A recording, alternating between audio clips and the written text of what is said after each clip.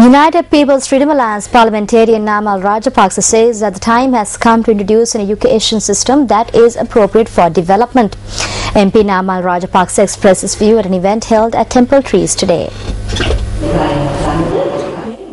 An event to present scholarships to 1,700 university students for the 2010-2011 academic year was organized by the Tarunya Hitak organization.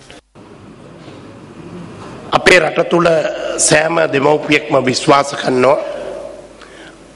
තමන්ට යා නොහැකි වූ තැනකට. Every parent in the country believes in making their child reach places they could not reach. Every parent wants to see their child wear the crown they could not wear. Many changes are taking place in the education system under the leadership of His Excellency the President to make these attempts a success. ඒ උත්සාහයන් සඵල කර ගැනීම සඳහා ගම්වලට ගියාම ඉතින් කියනවා ඇමතුමා ඔබතුමා එක කාලයක් නා ගන්නවා බඳුරු. When you go to the villages, they say, Minister, during one period you are in a mess, and during the other, Minister Bandulaganwardana is in a mess. They also say that there was a time when Minister SP Disanayaka was in a mess. However, as ministers, we should move in the direction President Mahinda Rajapaksa expects. ගම්වලට යන්න බෑ.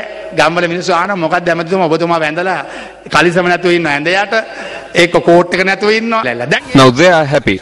Now it is Minister Bandulaganwardana who is in the limelight. ඉන්නේ කියලා. සංවර්ධනයට සරිලන ආකාරයේ අධ්‍යාපන ක්‍රමයක් හඳුන්වා දෙන්න ඕන කාලයක් ලැබිලා තියෙනවා. The time has come to introduce an education system that is appropriate for the development of the country. The time has come to introduce new education policies from the preschool to the universities. Today we are using our resources and developing our infrastructure facilities. But we remain under the education system introduced by the Western imperialists that to create clerks of officers. Honorable Minister and Secretary, you have a responsibility. ගරු ඇමතිතුමනි ලේකම්තුමනි ඔබ සතු වගකීමක් තියෙනවා.